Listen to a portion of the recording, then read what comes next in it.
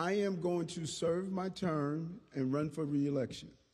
And those who are supporters, and I think when both sides of this come out, people are going to have a second look at this entire event that's taking place around me. And that is what we're hoping for. You got a one-sided view of this, extremely creative. And I think my attorneys are going to show both sides. I'm going to do my job as the mayor, and the people of this city is going to determine who's going to be the next mayor.